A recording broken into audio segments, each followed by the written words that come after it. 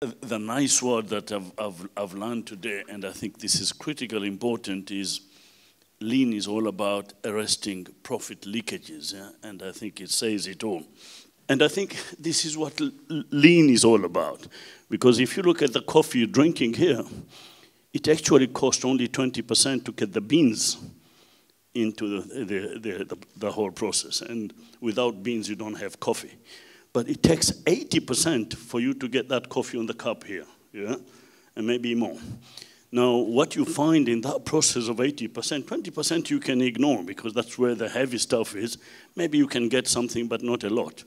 But there's so much wastage in that 80% for which, if you work hard, you bring a lot of value and you arrest that profit leakages.